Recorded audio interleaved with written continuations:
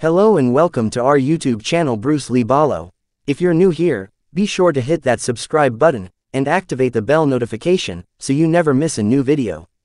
Today, we're exploring the life of Bruce Lee, the man, the myth, the legend.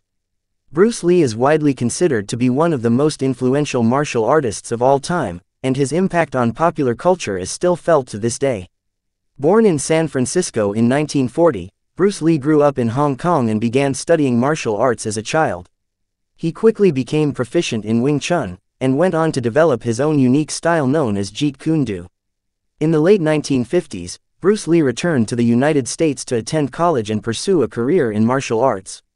He opened his own martial arts school in Seattle, and soon gained a reputation as a skilled and innovative instructor. In the 1960s, Bruce Lee began to act in Hong Kong films, and quickly became a major star. He returned to the United States in the early 1970s and landed a role on the TV series, Green Hornet. However, it was his role in the film, Enter the Dragon, that cemented his place in cinematic history. Tragically, Bruce Lee passed away in 1973 at the age of 32. But his legacy lives on through his films, his philosophy, and the countless martial artists he has inspired.